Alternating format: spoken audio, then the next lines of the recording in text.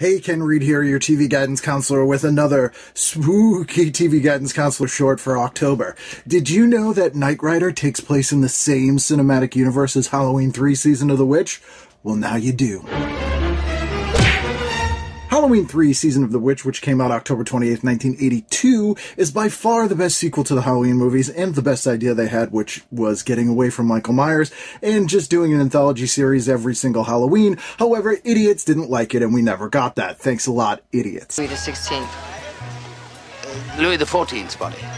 Louis XVI was beheaded for what they said was his tyrannical treatment of his subjects. However, Don Post Studios did make a mask specifically for Halloween 3, this pumpkin here.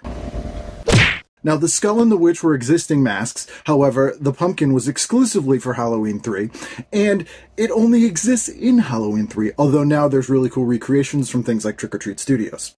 October 30th, 1984, we get the Knight Rider episode Halloween Night, in which Michael Knight goes to some sort of weird Hellfire sex club Halloween party. Norman? Have you seen Bonnie? Yes, she was over there. Look, we gotta find her. Norman! Norman! In order to defeat some terrorist. The plot doesn't make any sense.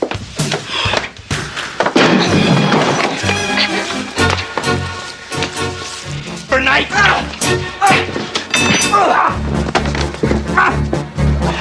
Kid, pick me up outside Devon's office.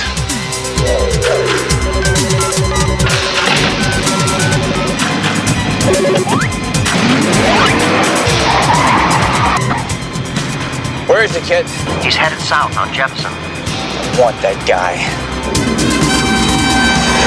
Michael Knight never sees the Silver Shamrock commercial. We don't know if snakes and shit come out of his head at some point.